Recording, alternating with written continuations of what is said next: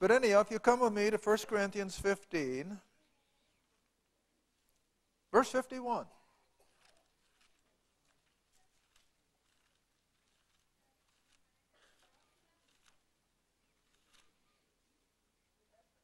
Got it? I'm still looking for a couple others, so bear with me. And we've already covered a couple of them. But 1 Corinthians 15, 51, there's the word. Behold, I show you a mystery. Now that's a singular one. And what's he going to talk about? What we call the rapture. I show you a mystery, something that's never been revealed in Scripture before, and that is that we, he's speaking of himself as well as ourselves as believers today, there's going to be one group of believers at some point in time that will not die physically. It just has to be. If Christ is going to intervene in human history and take the believers out and resurrect the dead, then it follows there has to be one group of people who will be living when that day comes. And he's not going to kill everybody so he can resurrect them. So what does he do? He changes us if it should happen today. And I know it's hard. I can sometimes lay awake at night and I think, well, I can see why the unbelieving world thinks we're nuts. Can't you? That all of a sudden, all of us, no matter where we are, will just be gone. I never thought it before, and then Jim brought out where we're staying last night. What's going to happen to our clothes and shoes? Gosh, I never thought of that. And so some of these things, the unbelieving world just thinks that we are a bunch of kooks to think that there's coming a time when all of a sudden we're going to be taken out. But you see, I always come back to the words of the Lord Jesus himself, and I'll bet you know what I'm going to tell you. With God, nothing is impossible, or all things are possible. Never forget that. Nothing. Nothing. The most extreme, bizarre thing that you can think of, with God, it's nothing. And so for him to call out the living believers at some point in time, that's as easy as falling off a log. And then to resurrect the dead from wherever they were throughout the church age. Now, I feel this is just for the body of Christ. All right? But it's been a secret. You cannot find language like this anywhere else in your Bible but Paul. Nowhere. Now, they had the idea of resurrection, but they had no idea of a group of living people who would be suddenly translated. All right, so it's called a mystery. All right, come back with me now a little further, and then I want to hit the answer to another question, was when I speak of faith plus nothing.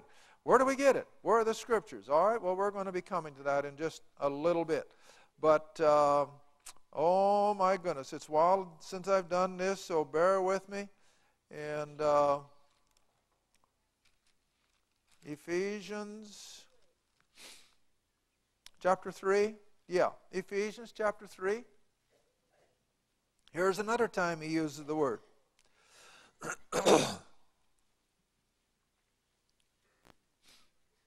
Ephesians chapter 3. Going on from the verse we've already looked at, down to verse 3. This dispensation of the grace of God, and within those frame marks of the dispensation is this body of truth that Paul calls the mystery. Verse 3, how that by revelation, a revealing, an unveiling of things that had never been even spoken or whispered before, how by revelation he made known unto me. See, there's that singular pronoun over and over by Holy Spirit inspiration. How he made known unto me the mystery, the secret. As I wrote before in a few words, whereby when you read, you may understand my knowledge in the mystery of Christ. Now, maybe this is a good time. Keep your hand in Ephesians and come back a minute to 2 Peter chapter 3, because once in a while, and I don't blame you. I don't blame you a bit if you say, well, now, Les, are you sure that old Paul is always on the right track? Well, then here a few years ago, I found these verses, and any time somebody questions my approach to Paul, here's my answer. 2 Peter chapter 3, verse 15. And again, going by Coverdale. Who's writing? The Apostle Peter. Who's he writing to? Fellow Jews. What's the circumstance? They think the tribulation is just out in front of them. And if they can go through that, the king will be coming and they'll have the kingdom. All right. But now Peter has come to the end of his life. Things haven't happened like he thought. And he can already sense the executioner's whatever. And he knows that now he's going to have to leave his Jewish believers behind. But for the other non-believing Jews, he has to give them an opportunity for salvation. And it's no longer the kingdom gospel. That's gone. So what does he say? You got it? 2 Peter 3, verse 15. And if anybody ever questions you about putting too much emphasis on the Apostle Paul, you take them right over here. This is as much as we need. Verse 15, account, understand that the long suffering of our Lord is salvation. That's the primary reason for this book, is to bring lost people to a knowledge of salvation. God's not willing that any should perish. All right, now read on. Even as our beloved brother Paul, according to the wisdom given unto him, hath written unto you. Now I got to stop a minute. What do you suppose is the wisdom that Peter is referring to? Well, the revelation of the mystery. See? They didn't know what it was. In the Jerusalem Council, if we had more time, we could go on back into Galatians chapter 2 and pursue that Jerusalem Council a little further, where Peter, James, and John were confronted by Paul and Barnabas.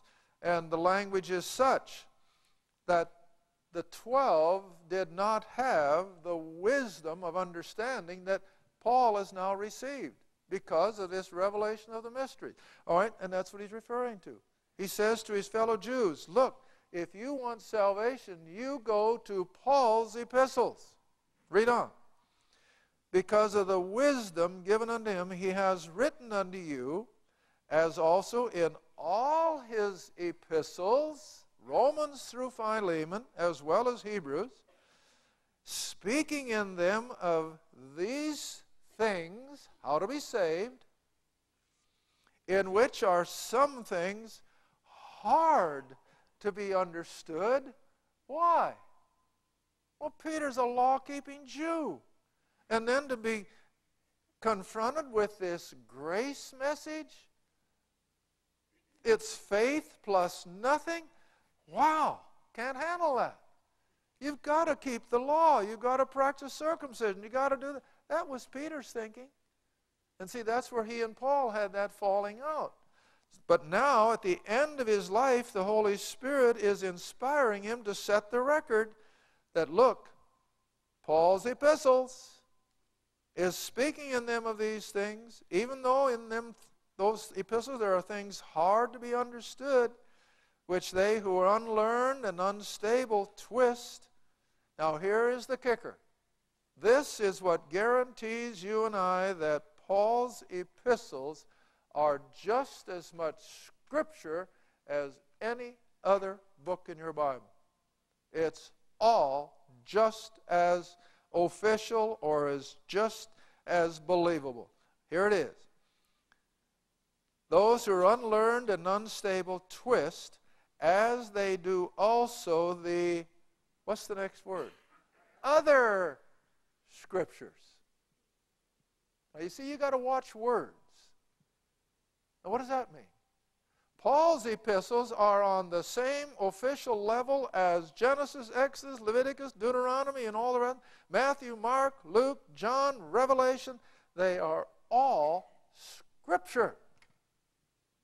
Don't ever let anybody tell you that you don't have to pay attention to what Paul says. Paul is the Word of God directed to the Gentile people of this age of grace. All right, let's see. I was looking at a few more mysteries yet. Ephesians chapter 3, I think I missed one. Come back there a moment. Ephesians chapter 3.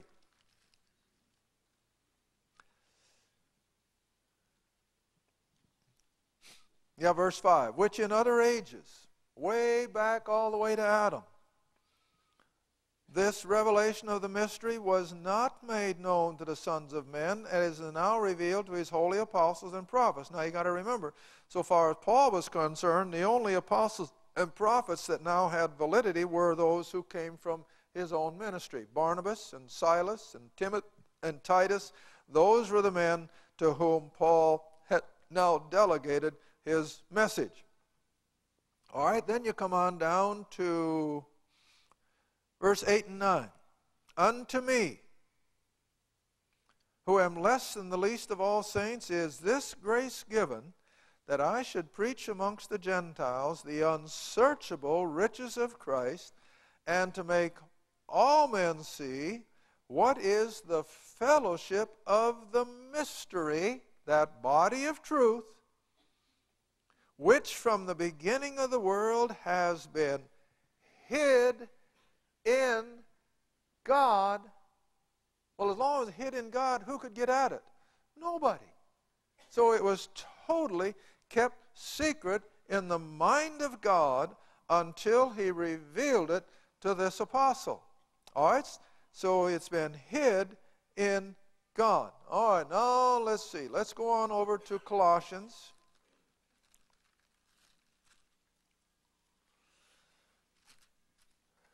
We looked at it a moment ago. Let's look at it again.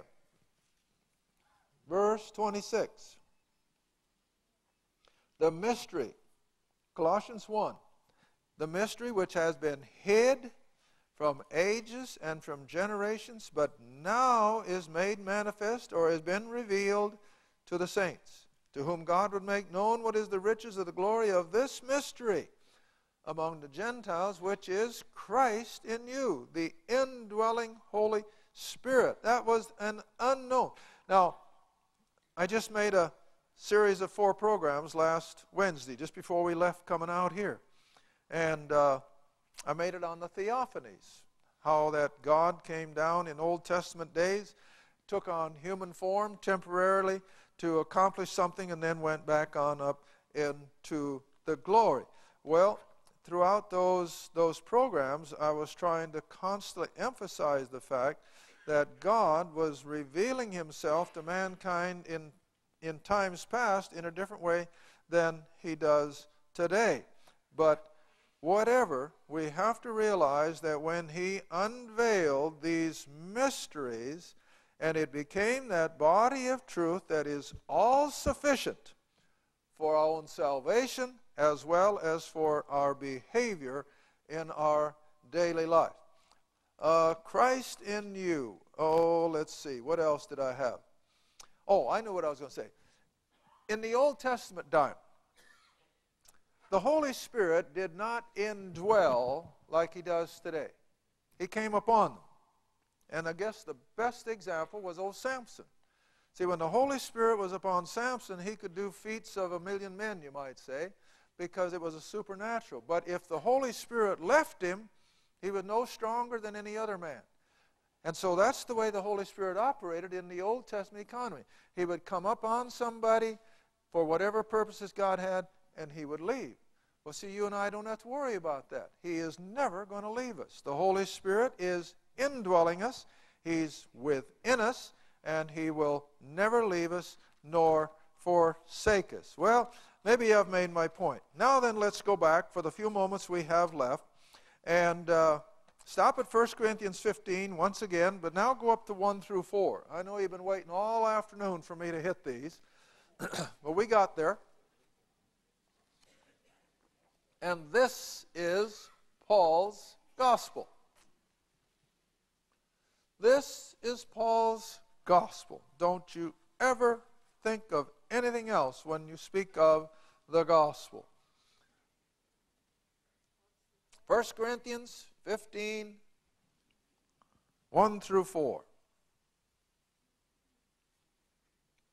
And again, what's the circumstances? He's writing to a Gentile church in Corinth, Greece. Paul, the apostle of the Gentiles. And watch it carefully what he says. Moreover, brethren, I declare unto you the gospel. What does that mean? Is there another one? No. It's the one and only, see? I declare unto you the gospel, which I preached unto you, which also you have received, and wherein you stand, positionally now, because of his teaching, by which you are saved. Now this is so beautiful. This is so simplistic. Can you tell me why nobody ever uses it? I said nobody, almost nobody. I checked tract after tract that comes into the ministry. Hardly anybody uses these 4 verses. I've watched church bulletins wherever we go. And if they happen to have on the back of the bulletin, how to be saved, I go back down through they don't use this. They use John 3:16 and various other, but they do not use this. And I can't understand why. Because this is as simple as you can get it. That if you believe, see? Now verse 3. Or verse 2 finishing it, I'm sorry. By which also you are saved, if you keep in memory. In other words, you understand what I preached unto you, unless you believed in vain. Now here's Paul's gospel. 4. I delivered unto you first of all that which I also received. Where? I think on the desert, those 3 years. When the Lord laid all this out to him and took away all his legalism, see? And this is where it's at, Paul. Tell the world that this is how they can be saved. How that Christ died for our sins according to the Scriptures. He was buried. And how he rose again the 3rd day according to the Scriptures. That's the gospel. Simple as ABC. The Creator God himself took on human flesh, died the death of the cross, shed his blood, was buried 3 days and 3 nights, rose victoriously from death and the grave, and now has pronounced that if we believe that, we're his for all eternity. Now that's as simple as anything can get. But oh, like I said this morning, they've got to put something on it. They've got to add to it. They've got to smirch it. And what a travesty. What a pity, see? But that's Paul's gospel. All right, now then, it's that gospel plus nothing for salvation. Now granted, as I've always tried to express, when people experience this gospel, their life is going to be changed. They're going to have spiritual interest. They're going to testify. They're going to witness to people. They're going to have a lifestyle that others can see what a change they are. I'll go back again to my men in Oklahoma. Man, a couple of them were the worst in the 2-county area. I had the funeral for one of them. He was a World War II paratrooper. Tremendous guy. A character if there ever was one, back in the mountains of Oklahoma. But I had his funeral. And after the funeral, those old men would come up and tell me, Les, do you know what a drunk he was? No, I didn't know that. Nobody got drunker than he did. His own brother got hit right between the eyes in a barroom gunfight. That was his background. And listen, after he got saved, he became the best testimony in that part of Oklahoma. I heard him pray one time at a table meal. There isn't a preacher in 10 states that could preach a sermon in 20 minutes like he prayed in 3 or 4. Just unbelievable. Why? God took a hold of him. Fabulous testimony. His daughter, she and her husband were in the oil boom business in the 80s and got filthy wealthy. And because of it, of course, they lost their marriage and everything like that.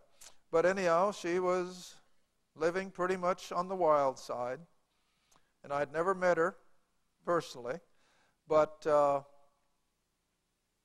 after her dad got saved and had this change of life, she had to have some real serious neck surgery. And so O.J. went up and sat at her bedside until she was able to get along without constant care. So anyway, as time went by, she got involved with the ministry, and in fact, she's the one who bought our first big blackboard for the TV show.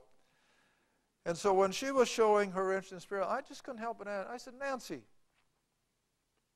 when did you get such a change of life? She said, no less.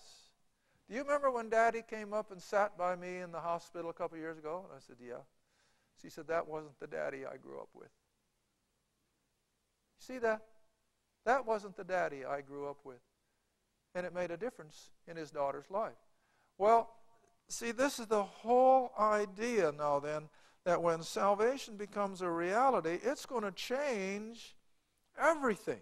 It's going to change your outlook. It's going to change how you work in business. It's going to make a difference. But for salvation, so that you can leave here in a little bit and know that if you get in a car wreck and you're slipped out into eternity, you can know that you're safe for eternity. You don't have to worry, because this is the promise. All right, here's one of them. Romans 1:16. We're going to do this fairly quickly. Romans 1:16. And remember what I'm looking for. Faith plus nothing. And what's faith? Taking God at His word. God said it, you believe it, and He accepts it. All right, verse 16. For I am not ashamed of the gospel of Christ. Now that's why I took you to 1 Corinthians 15. What's the gospel? The death, burial, and resurrection. I am not ashamed of the gospel of Christ, for it, the gospel, is the power of God unto salvation to everyone that believeth and is baptized and is memorized and is. Is that what it says? To everyone that what? Believeth. Period. Plus nothing. You see that? Chapter 3.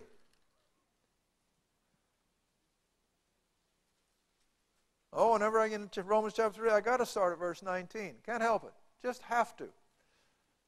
Verse 19. Now we know that what things soever the law, the Ten Commandments, that whatever the Ten Commandments saith, it saith to them who are under the law, which was Israel.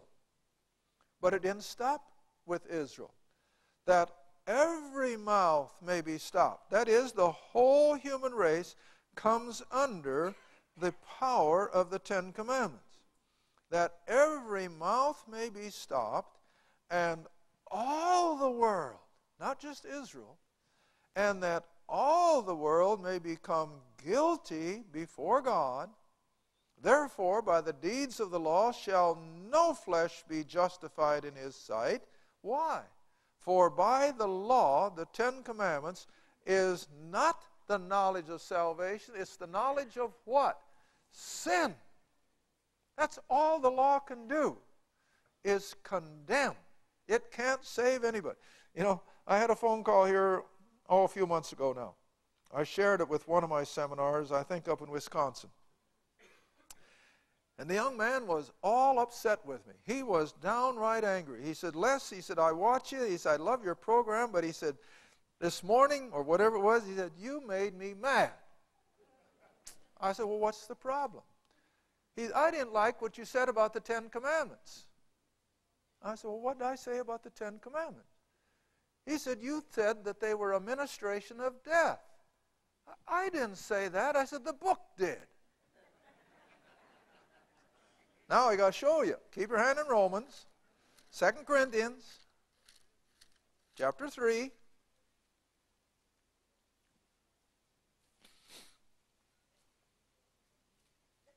Verse 5 and 6. 2 Corinthians chapter 3, start verse 5.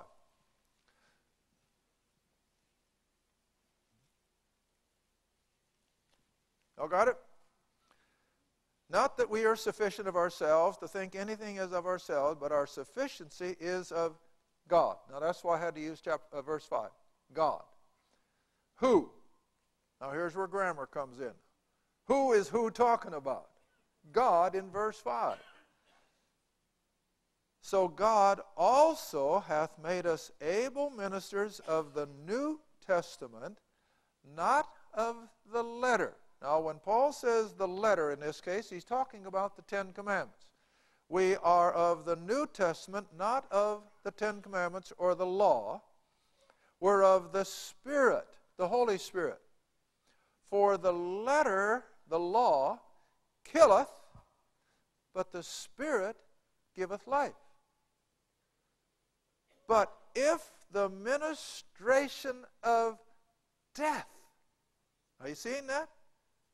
But if the ministration of death, written and engraven in stone, what, for goodness sakes, was engraven in stone?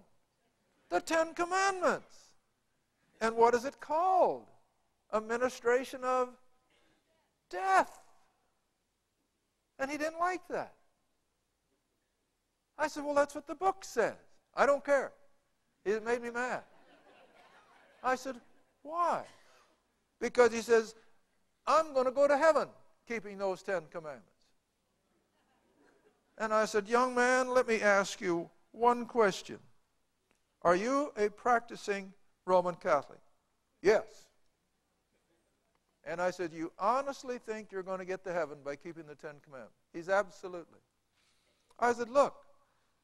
I said, my Bible tells us that no man can keep God's law. Only Christ Jesus did it. He said, I don't care. He said, I may not be able to keep them all the time, but he said, I'm doing the best I can. So anyway, I didn't say much more, and he wound it up. And he said, well, Les, he said, I know you love God. I know you love His Word, but he says, I'm afraid I'll never see you in heaven. And I know you won't.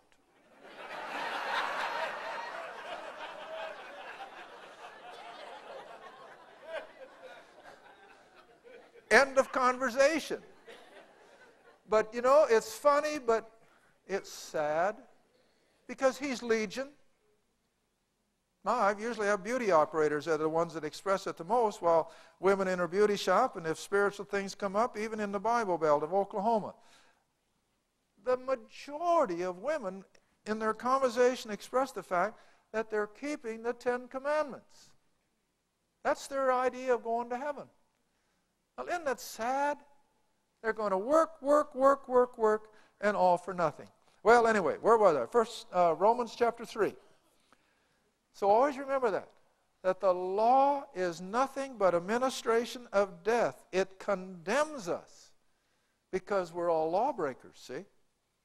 All right, verse 20. Therefore, by the deeds of the law shall no flesh be justified, for by the law is the knowledge of sin. Not the knowledge of salvation, it's the knowledge of sin. It tells me I'm a sinner. It tells you you're a sinner. Iris and I had first-hand experience. Maybe you've heard me refer to it, because several years ago we had a seminar out in Denver. And after the seminar, we went out with our host and hostess to her home for dinner. And while we were having dinner, their nephew and his wife, their nephew and his wife came in just to visit. And so they sat down as we were at the dinner table. And she was a lovely little 33-year-old young mother. And these things came up. And she said, well, I have always been a Christian. Always? Yeah. She said, I've never done anything wrong. I was a good girl growing up. I never did anything immoral. I'm a good wife. I'm a good mother. And so she said, yeah, I've always been a Christian. I said, you've never realized that you were lost? No, I've never been lost. I said, well, Lisa, you can't be saved until you know you're lost. But anyway, this started at 7 in the evening, and it was 10 o'clock before we finally convinced her with the Scriptures that the law condemned her. You're a sinner until you're saved, see? Okay, And so here's what people have to understand, that the law cannot save anybody, can't even help you. All it can do is condemn us because we're lawbreakers. See? All right, now go on. Verse 21. But now, on this side of the cross, in the age of grace, but now the righteousness of God without the law is manifested, being witnessed by the law and the prophets. In other words, everything builds together. See, that's why I say you don't throw anything of Scripture away. It's all part of the revelation of God's program for mankind, leading up to this glorious revelation of the mysteries. All right, verse 22. Even the righteousness of God, which is by the faith of Jesus Christ. In other words, when we become a believer, God imputes His righteousness on our behalf. God doesn't look at Les Feldick. God looks at the righteousness of God. And the same way with you. God doesn't look at you, the person. He sees Jesus Christ. All right. Verse 22. Even the righteousness of God, which is by the faith of Jesus Christ, unto all and upon all them that believe and are baptized. See? Doesn't say that. Doesn't say that. Or anything else. It's believe plus how much? Nothing. Believe it. Don't look for something else to do. Okay, come on up a little further in the same chapter. Verse 24. Being justified freely by His grace through the redemption, the process of paying the price, paying the debt for my sin with His blood, through that redemption that is in Christ Jesus, whom God has set forth to be a propitiation through faith in His blood, the atoning blood, to declare His righteousness for the remission of sins that are past, total forgiveness through the forbearance of God. Now look at verse 26. To declare, I say, at this time, His righteousness, that He, see where all the emphasis is going? Back to God, up in verse 25. That He might be just and be the justifier, the one who claims there is nothing left against us. We are forgiven. Our sin debt is paid. He is declaring us just as if we've never sinned. When? When you believe. You see that? To that person who believeth. Plus nothing. Plus nothing. See, this is the point I'm making. You with me? Now, Romans chapter 5, verse 1. I hope you're having as much fun as I am. I'm sick, but I'm having fun. Look at this. Therefore, being justified by faith plus... No, nothing. Therefore, being justified by faith plus nothing. What do we have? Peace with God through our Lord Jesus Christ. Now, until we're saved, do we have peace with God? No way. We're an enemy. We're under constant conviction. But once we enter into that glorious salvation, we have peace with God. I don't have to sweat and worry and wonder, have I done enough? Have I refrained enough? No, I have peace with God.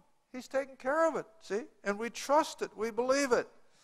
And then verse 2, by whom also we have access by faith into this grace wherein we stand.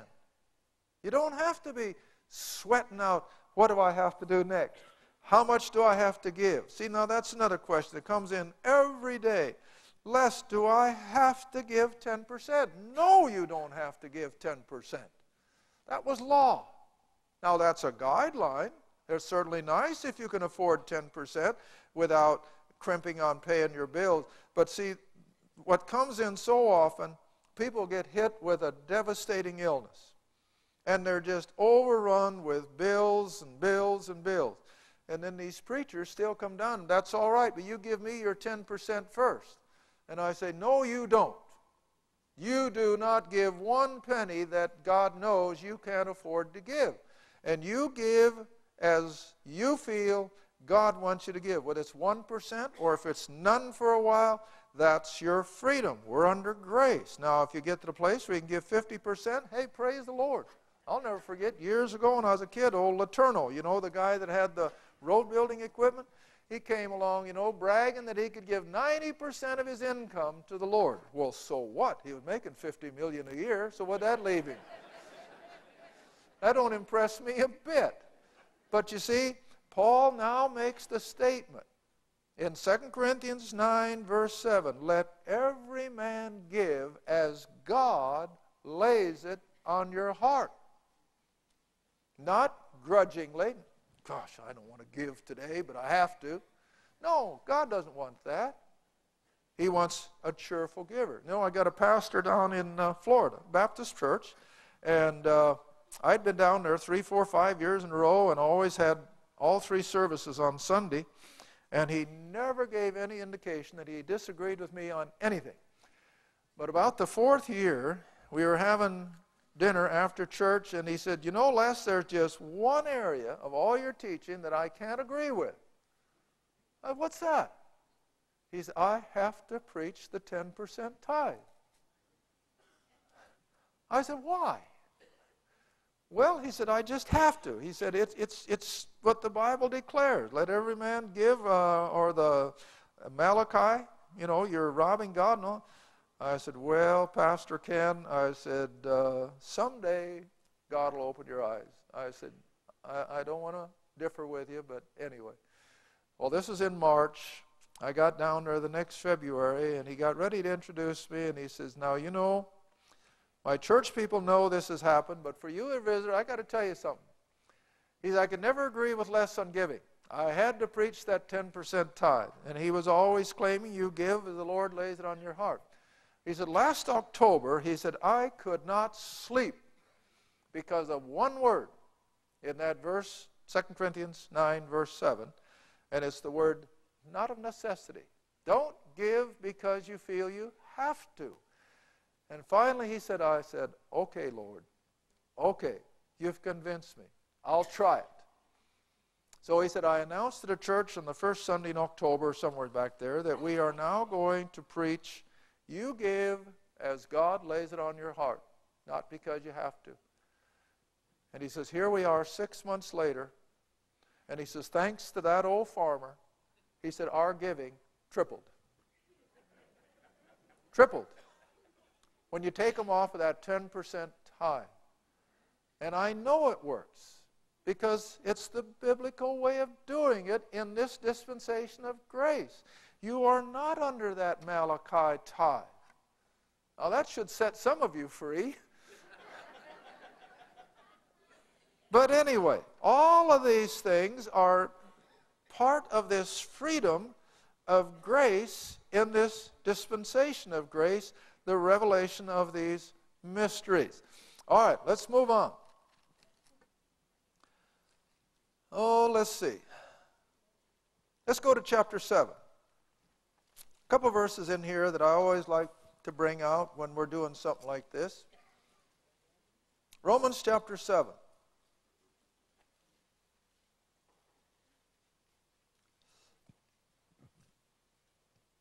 Jump in at verse 4.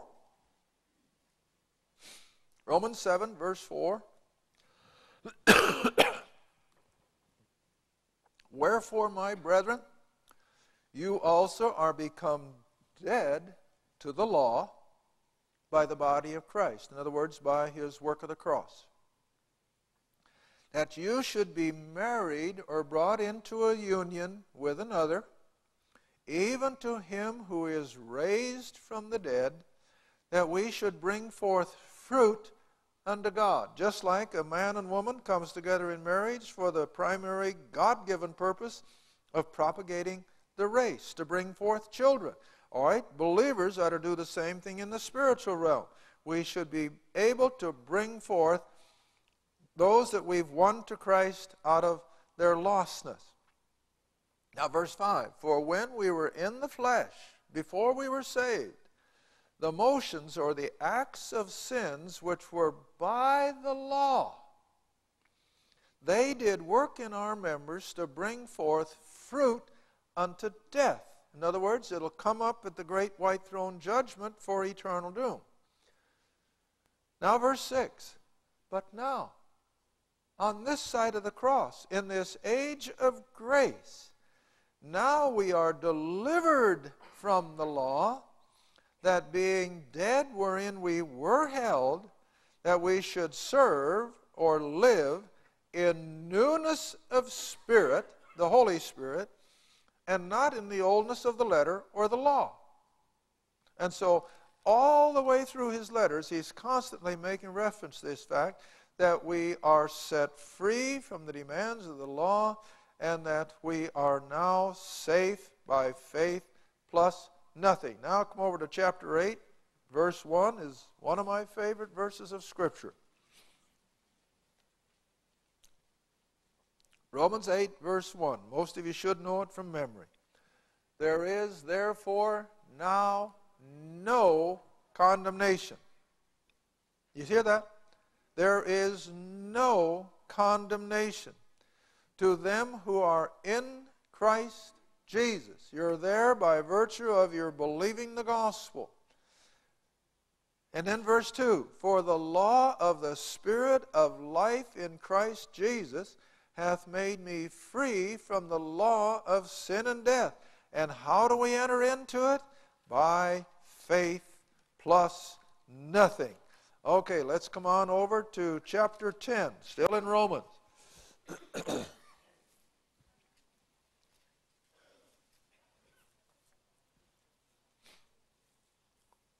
Verse 9.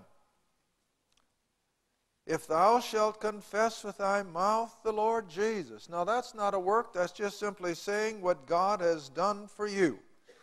That if thou shalt confess with thy mouth the Lord Jesus, and shall believe in thy heart, plus anything? No. That if you believe with all your heart that God has raised him from the dead, what is that? Paul's gospel. And what's the promise? You'll be saved. That's it. Then you're saved. For with the heart man believeth unto righteousness, with the mouth confession is made unto salvation. Absolutely. My goodness, I tell people I deal with constantly. Just like I did that Buddhist out in Washington. Man, you don't have to pray the sinner's prayer. Now that may throw a curve at you. What was the sinner's prayer? God be merciful to me, a sinner. Is that still appropriate? No.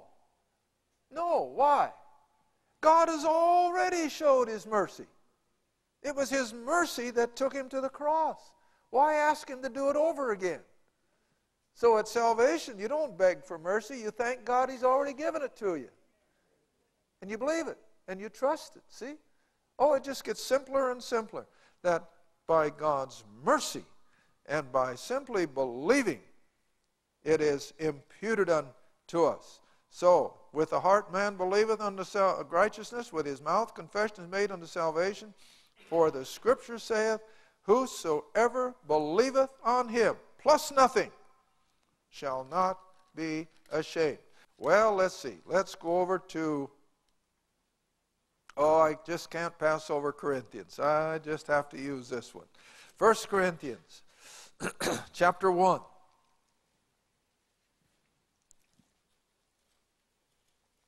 First Corinthians chapter 1, verse 7. So that you come behind in no gift. In other words, those carnal Corinthian believers still had all of God's grace. They were capitalizing on everything that the apostle was teaching them. And they were waiting for the coming of our Lord Jesus Christ. Like I told you earlier, Paul honestly thought that the rapture would take place before his life ended. He evidently thought the body of Christ wasn't going to be all that big. But now look at verse 8. My, what a promise. Who shall also confirm you absolutely make it sure, he shall confirm you unto the end, that you may be blameless. Now I got to think of remind you of a thing that took place. I hadn't been in Oklahoma very long, less than a year. And somebody told me of a couple just down the street from the church where they were members, where the gentleman was laid out hopelessly with a stroke. He was conscious, but he had no ability to move whatsoever.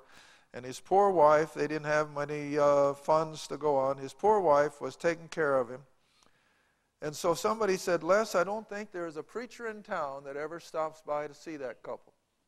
If you ever find time, just stop in. So I had cattle north of that town, and so I stopped in one morning on my way out to feed cattle. And went over and visited with him a little bit, prayed with the old fellow.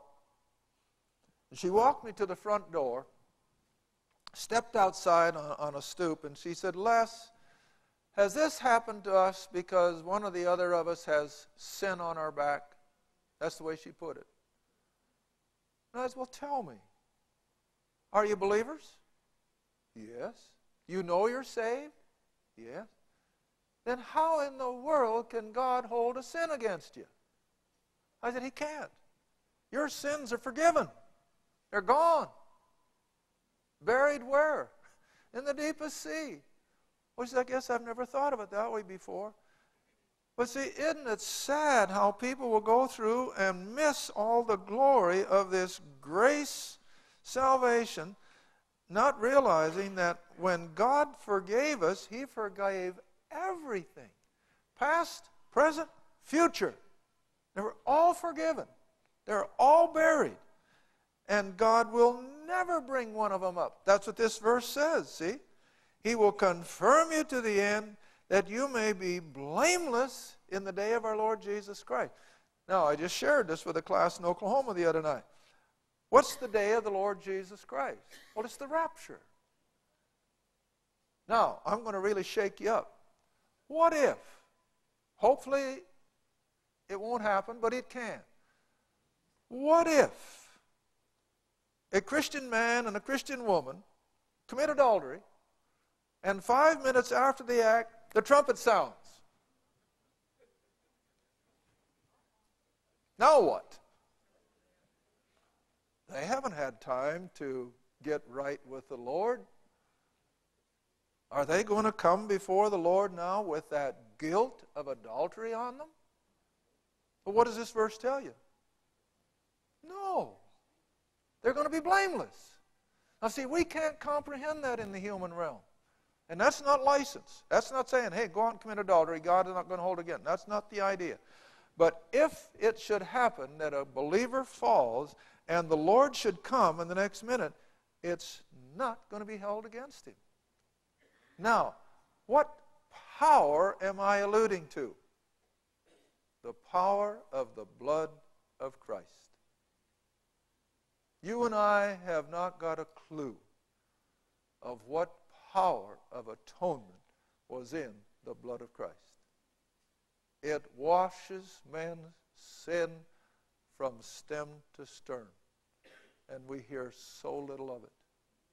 We hear so little of it. But listen, that was the whole idea. Now, let me stretch your imagination. Do you remember the Day of Atonement back in Israel's history? On the Day of Atonement, the high priest would bring out 3 animals. And he would kill the first one, take the blood, trek all the way in behind the veil, went into the Holy of Holies, sprinkled a few drops of blood on the mercy seat. For whose sin? For his own. He'd go back and he'd kill the second animal. Same thing. Take some of the blood, take it all the way in, sprinkle a few drops on the mercy seat. How much of Israel's sin did that take care of, and for how long? All their sin for 1 whole year. That was the whole idea of the Day of Atonement. And that was animal blood. But you see, when the blood of Christ was shed, and he, as I've taught it over and over, took that blood of Calvary into the Holy of Holies in heaven, and as his role as the high priest after the order of Melchizedek, and he presented that atoning blood in the mercy seat in heaven, it didn't just cover our sin for 1 year, but for how long? Forever. Now that's the blood of Christ, beloved. That's where you better put your faith, not in some denomination, not in some organization, but put it where it belongs, that the blood of Christ has cleanseth us from all our sin. And that's not license. What believer that can enjoy such forgiveness will go out and take advantage of that? I can't think of one. If you're a true believer, you don't want to put God in that position. You're going to do everything in your power to keep from falling. And God's going to do everything in His power to keep you from falling. So I don't have to apologize and say, oh, well, people are going to say, you know, in fact, Paul does the same thing. Come back with me. Oh, he had the same problem. Oh, let's see. Is it in Romans 3 again? Yeah, come back to Romans chapter 3. Paul had the same problem. He was so exuberant about the forgiveness and the grace of God that people thought that he was just telling them, well, go out and sin like the devil and the grace of God will cover you. No, that's not the idea. Romans 3, verse 7 and 8. For if the truth of God hath more abounded through my lie unto His glory, why yet am I also judged as a sinner, and not rather, now watch, in parenthesis, as we be slanderously reported, and as some affirm that we say. And what were they accusing Paul of saying? Let us do evil, that good may come. Go out and sin like you feel like it and test the grace of God. No, Paul says, I don't say something like that.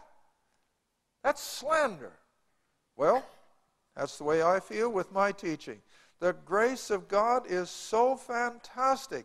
The blood of Christ is so powerful that we don't have to shake in our boots for fear that we've got an unconfessed sin.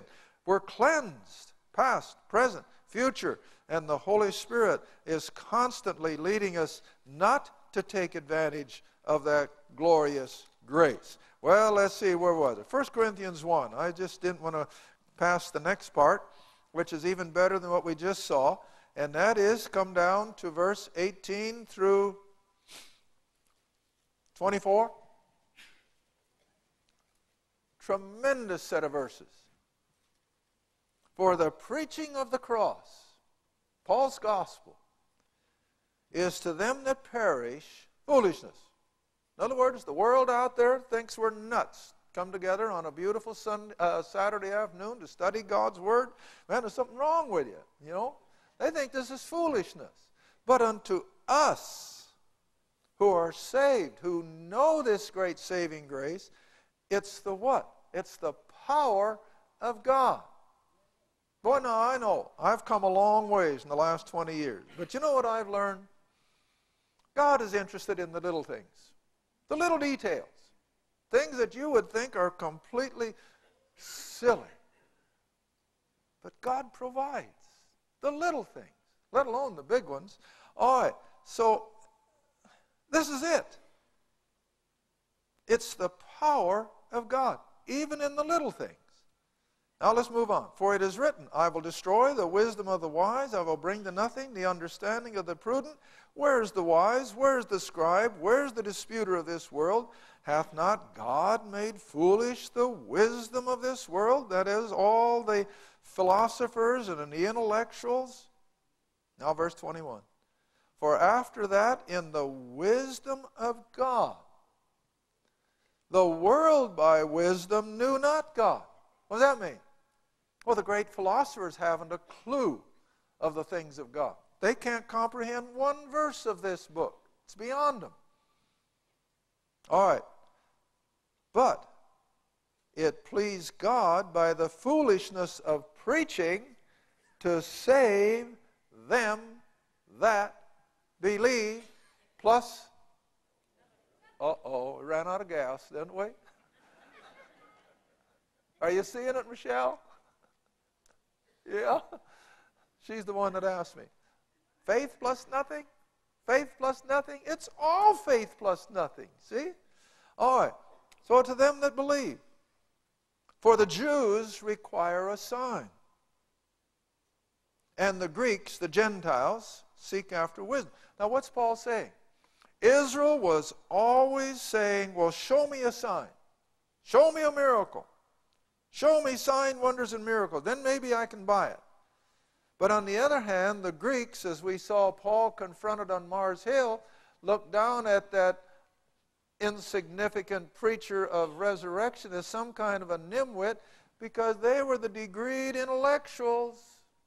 They were the great authors and mathematicians, the Archimedes and so forth. But you know, I always remind my listeners, when Iris and I, if any of you have been with us, and we go to Mars Hill, there's a big brass plaque. And who do you suppose it's in memorial of? Not any of the big Greek philosophers, not a Homer, not an Archimedes, not any of the other great ones, the Apostle Paul. And you remember the account in Acts? What did those great intellectuals call Paul? The babbler. Remember that? Well, let's just see what this babbler has to say. Oh, listen, that's the way the world is today. They think we're just a bunch of numbskulls for believing all this stuff. Like I referred to this morning, these Jesus seminar people with their degrees, and they come out with the most idiotic stuff, and they ridicule our faith and what we call precious just because of all their education. Now, I got nothing against education, don't get me wrong. But when they use that as pomp and circumstance, then I've got no time for them. I can't help it, because they are barking up the wrong tree. All right, here it is. The Jews require a sign. The Greeks seek after wisdom, degrees, intellectuals. But here's our side of the coin. Paul says, we preach Christ crucified. Unto the Jews a stumbling block, unto the Greeks foolishness. And now here it is. But unto them who are called, you and I as believers, whether we be Jew or Greek, it's Christ, the power of God. Now that's what Israel was looking for in signs and wonders. They wanted miraculous power. Hey, we've got it. And we don't have to have miracles, signs, and wonders and so forth. We've got it. It's right here between two covers and the indwelling Spirit. And on top of that, we got the other side of the coin. We also have what? We've got the wisdom. We got it both by simple faith. Isn't that amazing? We got them both. Don't forget that. Well, about time to wind it up. All right, verse 25. The foolishness of God is wiser than men, and the weakness of God is stronger than men. All right, I got one or two more in Ephesians, and then we're going to close.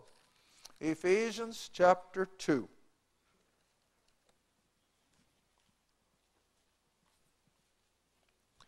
Ephesians chapter 2.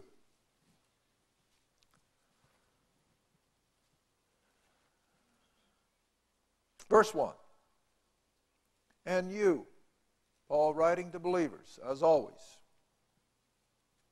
and you he hath quickened or made alive spiritually, you who were, past tense, dead in trespasses and sins, wherein in times past you walked according to the course of this world, according to the prince of the power of the air, the spirit that now worketh in the children of disobedience, among whom also we all had our manner of living in times past in lusts of the flesh, fulfilling the desires of the flesh and the mind, and were by nature the children of wrath, even as others, but God. There was one I used in the But God series. Remember it? But God, who is rich in mercy for his great love wherewith he loved us, even when we were dead in sin, he hath quickened us, made us alive together with Christ. By grace you are saved, plus nothing. He hath raised us up together, made us sit together in heavenly places in Christ Jesus, that in the ages to come he might show the exceeding riches of his grace and his kindness toward us through Christ Jesus. Now here it is.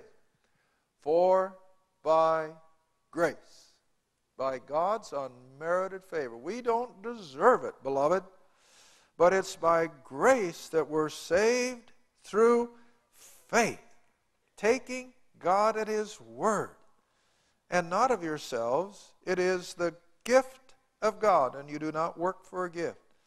All right, now then, here we move beyond the faith plus nothing.